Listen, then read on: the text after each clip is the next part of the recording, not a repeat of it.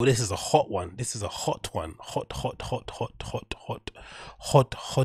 Hotty one. So, as most of you are, I think, are most of you aware? Are most of you aware? Are most of you aware? Are most of you aware? Maybe not. But there was a bit of conversation earlier in the year, right?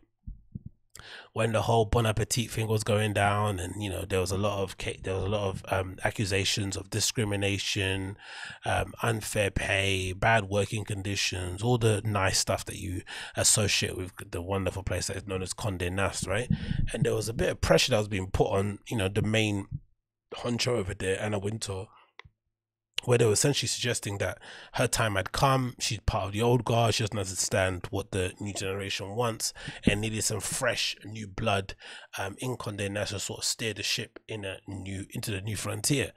And the pressure was sort of mounting, right? There were people coming out with stories about some of the bad working conditions they were worked in under during an internship, and just loads of very questionable and maybe pressurizing sort of stories that for anybody else would feel the heat and immediately try and get out of the kitchen to avoid any possible scandal or any reputation damage. But of course, if you're Anna Wintour and you've got decades and decades of experience in the industry, you've seen your fair share of scandals, you've seen your fair share of employee uproar, and she's put herself in a position, or Condé Nast have put her in a position where she essentially has carte blanche to do exactly what she wants. And if anything, the conversations that she had in the beginning, trying to reconcile between some of the Bon Appetit stuff and some other people in fashion, were basically her way of kind of being charitable. She probably didn't need to have the sit down.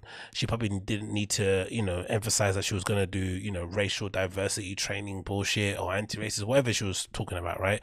That was just probably her way of being courteous.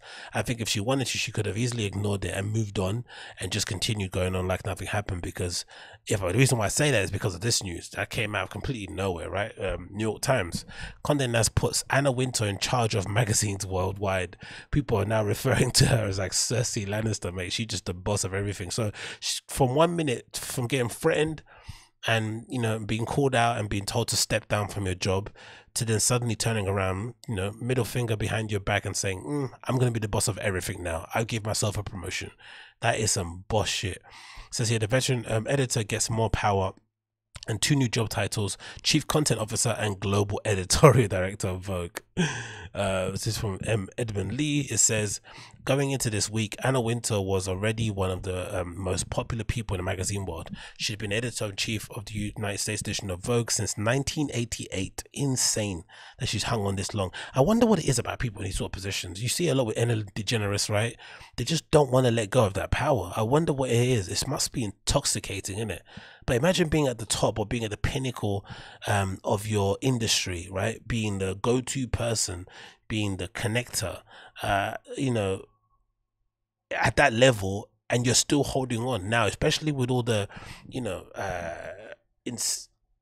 especially with all the sort of like social movements happening at the moment, right? The conversations happening are even for myself, I'm a fairly young guy, but they're pretty tiring to kind of keep abreast of what's going on, pay attention, make sure you're doing your part. And imagine somebody older doing that sort of thing, right? It's just, it must be exhausting, like keeping up with all that stuff. But I guess it's part of your makeup, and I don't know. It's mad. 1988 is just insane. I thought it was like later than that. I don't know why I didn't know 90. Anyway, continue. Assistant director of Vogue's parent company, Condé Nast, since 2013, and the company's global content advisor since 2019. So she's been giving herself a raise or a bump, quite recently, since 2013. Anyway, continues. On Tuesday, as part of the larger revamping, Condé Nast announced that Miss Wintour will have a pair of new titles: Worldwide Chief Content Officer and Global Editorial Director of Vogue, giving her the final say over publications in more than 30 markets around the world. I'm sure the editors-in-chief of Vogue Turkey and Germany and shit are going to be over the moon about this. I'm sure they are. In addition to the elevation of its editorial leader, Condé Nast announced that Amy Astley, a confidant of Miss Wintour, will be the global editorial director of AD, the title formerly known as Architectural Digest. Will Welch will become the global editor of GQ. Oh, that's awesome. I know Will, or I know of him online. Diva Tani will be given the role of Condé Nast Traveler. Edward Enninful, of course, Vogue UK legend, the most powerful black editor at Condé Nast, was made the head of Vogue's editions in Britain, France, Italy, Germany, and Spain. I wonder what happens to Emmanuel Ultimate. Simone Marchetti will be given the European editorial director of Vanity Fair, putting him in charge of the editions in France, Italy, and Spain. The American British versions of Vanity Fair will remain under the tutelage of Radhika Jones. Of the six newly created top leadership roles within the editorial division, 2 went to people of color. Condé Nast said that the worldwide editorial directors will be named for its other publications earlier this year. See, they even have to do, like, imagine having to prescribe job opportunities to people of color in fashion just because you have so many. Like, there is a good thing in it, right? It's obviously, it comes from a good place, but it does show you the amount of whitewashing in fashion, right? They present you one face in the magazines. You see all these amazing diverse casts of models and, you know, brand owners and stuff, but people actually working behind the scenes, it's just, you know, full on beige. I said before, like when I went to Central London one day and I ended up, you know, randomly, I was outside Vogue House, right? The office of Vogue magazine, of course, in Central. I think it's one of them. I don't know if it's the main one, but it happened to be the same time I was standing out there on my bike, like trying to fix a punch or something. I don't know why I was there. I was just on my bike, just chilling, probably watching some of the girls come out or they're coming out for lunch. Happened to be the same time that the fire alarm went off and they all just came out, right? The whole building started piling out into the streets. And the one thing I realized straight, I was like, oh, cool, fair enough. There's a lot of pretty girls that work at Vogue. Cool. That's, you know, that's part of the course. But I was like, Jesus Christ, a lot of white girls, isn't it? Just white upon, like, you see the odd Asian lady here and there, but that was it. Just white, and that made me think, oh, okay, so all these sort of, you know, affirmative action sort of things that they're doing in terms of putting certain people of color in positions, as cringe as they are, as maybe counterproductive as they can be, they're actually essential because they generally don't have different voices represented within those buildings, or sometimes the voices they're trying to communicate to aren't in those rooms. So when you see some really foolish decision to put some stupid, you know, t-shirt on somebody on the fashion shoot, it's usually because they don't have anyone else that's objecting in the room. It's just people that look exactly like them. So again, it's cringy, but again, it's just another indication of just how much, you know, how intoxicating this power to Anna Wintour that she'd want to be around during this whole reshuffle, because for sure something else will go wrong, you know, doing this restructure. It will be, you know, everyone's happy with it because they've got a new gig, but over time, once the sort of, you know, once the dust settles, people will have something else to complain about, and she's still going to be there hanging on for dear life. It continues. It says, until now, the international editions of many Condé Nast titles were run largely by the top editors in the countries. Of course, that's why Emmanuel Alt comes in, who's a very powerful person within Vogue Paris. It says here, yeah, so largely run by the top editors in the countries where they are based. With the shakeup, the leadership team in New York will have more oversized part of what the company described in the news release as the global unification of the brand editorial teams. Now, I wonder what this is about, because obviously a lot of people have been complaining about Vogue Paris, right? Is it Vogue Paris or Vogue France? Vogue France, right?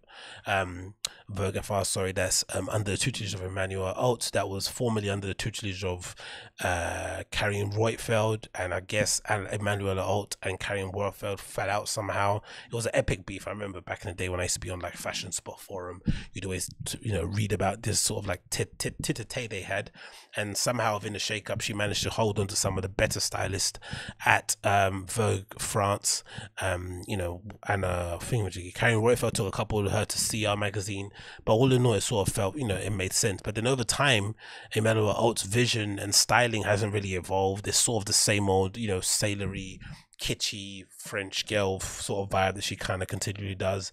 It's always kind of really sparkly dresses to go out at night, or stripes and boat shoes to go out in the day. It's not really anything different from that, but there's still some great styling tips in there, because I still think she's you know, up there with one of the best stylists in the world still, even though her sort of vision taste is sort of a bit dated.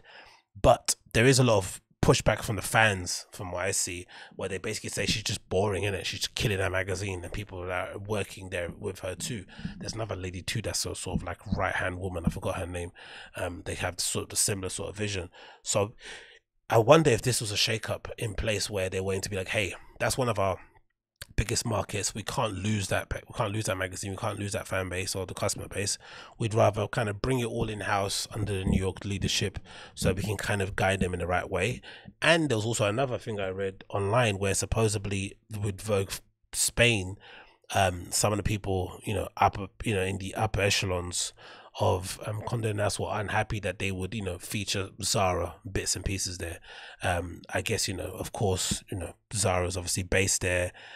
What's his name? Ortega, the main dude for the company that owns Zara, is obviously very influential, very powerful figure.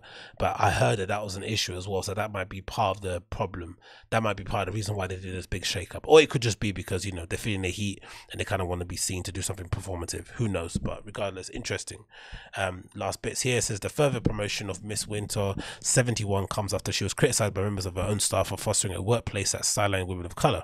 The move also comes as a respite to years of whispers in gossip columns at the industry standard parties that she would be leaving Vogue, which she's never going to do. She's going to die on that table. No offense, God willing she doesn't die anytime soon, but she's definitely going to have to be pulled out of there against her will. It says here Roger Lynch, the Condé Nast chief executive, made his support clear in a statement on Tuesday, saying Anna's appointment represents a pivotal moment for Condé Nast as an ability to stay ahead in connecting with a new audience while cultivating and mentoring some of today's brightest talents in the industry has made her one of the media's most distinguished executives. The New Yorker is one of Condé Nast's publications that is not part of Miss Wintour's purview. David Remnick, we don't care about New Yorker. So yeah. Who's this? Oh, so who stepped down? Shortly after the corporate reconstruction, the promotion of Miss Wintour, 3 powerful editors of Vogue's international left the company. See, already. Angelica Chung, the head of Vogue China for nearly 2 decades, stepped down last Tuesday. Vogue China has been one of Condé Nast's top performing titles, one of the rare US media brands that has gained a large following in China. Soon after Miss Chung's exit, Christina Arp, the head of Vogue Germany, announced her departure. Also this month, the head of Vogue Spain, Eugenia de la Torriente, said that she'll be leaving the company. So 3 big people there, right? Vogue China, Vogue Germany, and Vogue Spain editors all stepped down and said the changes come as a company grapples with declining sales and staff unrest over issues of diversity and inclusion. The company has also had to contend with the shrinking base of print readers, which has led to layoffs and pay cuts. Yeah, but Anna Wintour didn't get a pay cut, did she? I bet she did not. But again, interesting to see how that goes on. I'm sure there are some who have been, who benefited greatly from this shakeup, others who haven't benefited at all, and some who could be continue to be overlooked in some respects because fashion is a hell of an industry to make it in. But again, interesting shake up. I'll be interested to see how this develops over time.